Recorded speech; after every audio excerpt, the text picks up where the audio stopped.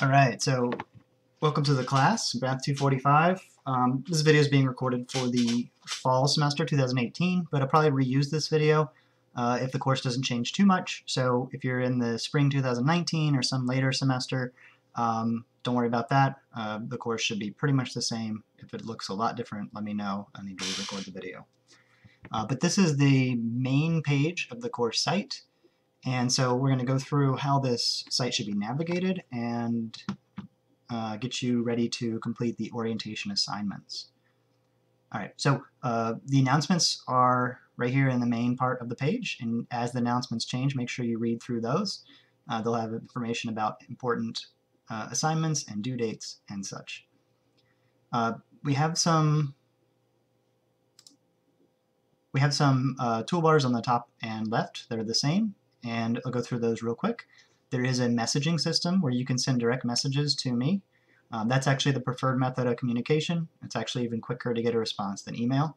You can also contact other people in the course should you need to ask them stuff. If you have a message sent to you, you should see a little notification here that I sent you a message or someone else has, and make sure you read those and respond.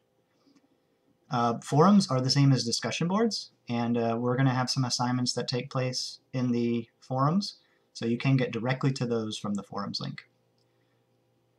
There's a calendar with all the due dates for the class and other important deadlines, so you can always access that by clicking on calendar. And of course, Gradebook will have all your grades, the same grades that I have up to date, along with your current grade in the class. So those are handy tools to be able to access. Now let's go into the folders. So below the announcements we have a list of 8 folders, and we're going to access those from top to bottom in order. So the first folder you want to go into is course information, followed by orientation, followed by the other units. I'm going to show how the first 2 folders work, and then they'll have a separate video for each of the unit folders showing you how those work. All right. In the course information folder, the first thing you see is a forum for asking questions about the course. So if you have any general questions about how the course works or the orientation assignments, go ahead and post here, and we will answer that. Of course, make sure you click on and read the syllabus. You can click on this and get information about me, my office hours, and contact information, and so on. Information about the textbook we're using. There's a lot of different options for getting access to the book, including you can check it out from the Chesapeake Library. I just made sure they do actually have a copy on the shelves there. But the book is free as a digital book, and it's pretty cheap as a printed copy. For technology, we're going to use spreadsheet software. Specifically, I'll be using Microsoft Excel. You can get Excel as a TCC student.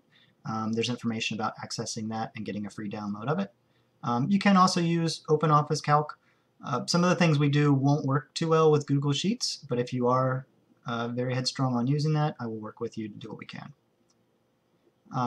Information about how the units work in the course, information about using late passes for late work, information about how you can correct assignments. That's right, you can correct assignments, not exams, of course, but the other assignments.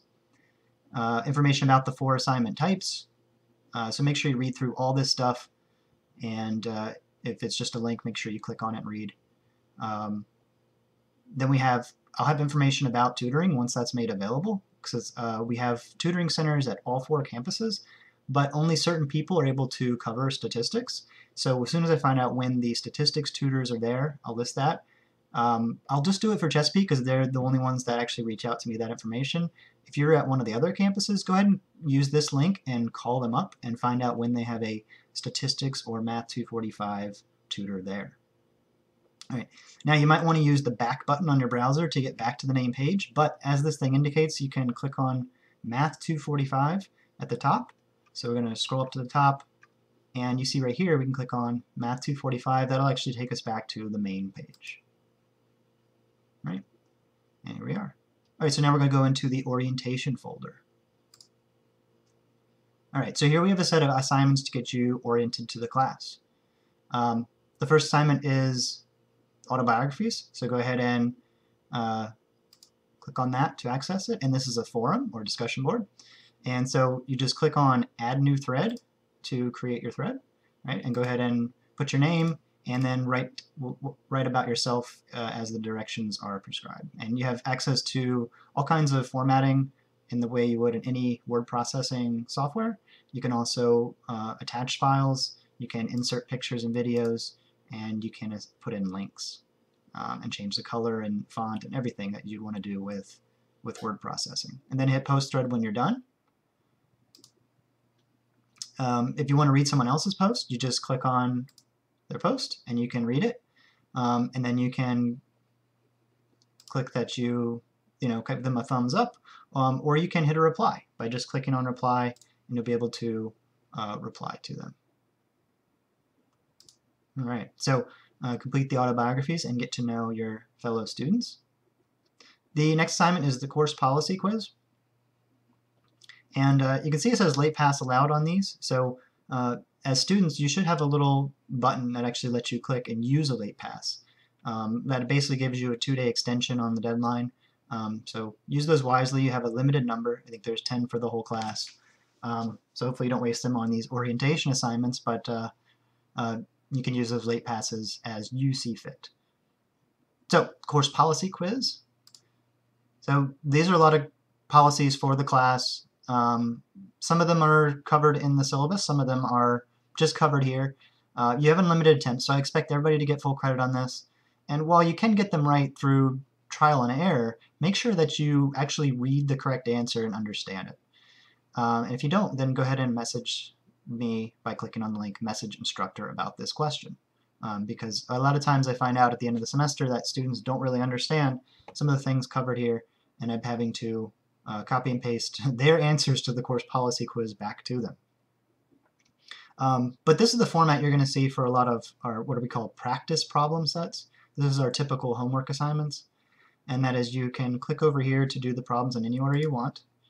You click on your answer, and then you hit submit. These are all multiple choice, but a lot of the problems we will do, of course, won't be multiple choice. So once you finish with that, you can head to the Entering Answers in OHM assignment. And this teaches you how we're going to enter in some of the mathematical notation and formulas we might have, since this is sort of a math class. So we're not doing a whole lot of calculating here, but we are learning how to type in special mathematical notation just using a keyboard. Now there's two ways to do this. One is you can learn the syntax for using keyboard keys to get special formulas. So for instance here we would have sqrt parentheses 5 /2, and you can see as I type it in, it actually previews what it corresponds to in the correct mathematical notation, and then I can hit submit to submit it. And if you get green, that means it's right, and red means that it's incorrect, and you get partial credit for these types of problems. The other way you can do this is click on the little yellow button, and that'll bring up some special options for doing fractions and square roots that you may find to be a little quicker. So if you were to get a problem wrong 2 or 3 times, then it will say that you can't try it again. So you no longer have the option to do this one again, and we don't have full credit. So how do we improve our score? We hit try another similar question, and it will generate a new problem. Usually with new numbers, these are the same, but in general, you get new numbers. And that way you can repeat problems as many times as you need to get them correct. All right. And that brings us to our last orientation assignment, Equation Editor Forum. Like the autobiographies, this takes place in a forum. So we click on Add New Thread. The directions appear here, and they refer to specific buttons in the toolbar. So there's one here that lets you add new math. And so you can click on that, and then you can type in what it says.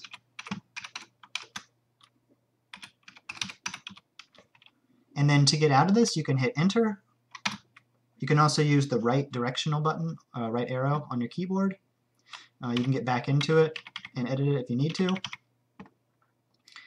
And if you get tired of clicking on that button, you can actually use the button directly to the left of the 1 on your keyboard. This is the button that you would do shift to get to a tilde, but if you just hit that keyboard key, then you'll get these little quote-looking symbols. Okay, so that's a nice shortcut. So there's that button. There's also refers to this button, and sometimes you don't know what you want to type in, so you click on this to get something kind of interesting like an arrow or a summation or something like that. So you can take one of these, and if you want it a little different, then you can just edit it accordingly. So we'll be taking advantage of those. This type of notation is helpful if you're trying to write answers to some of the critical thinking assignments, right? Those are done in a forum. And in this toolbar also appears whenever you write essays for your project. Whenever you would send messages. So whenever you're sending messages, you also have the option to do this. So when you're communicating to people about math problems, you can use the correct notation, so it makes it easier to understand what you're doing. All right, and then just hit post thread when you are ready. All right, so we now have those assignments covered. There's some information about getting your computer ready, and so make sure you have access to spreadsheet, and some of these other things might also be helpful. There is also free antivirus software. So you're now ready to go to Unit 1. So remember, click here to get back to the main course page, and then we have Unit 1. All right, and I'm going to go ahead and put orientation videos in each of these and explain how to tackle that particular unit. So refer to that video when you get there. All right, well, good luck with the class, and let me know if you have any problems.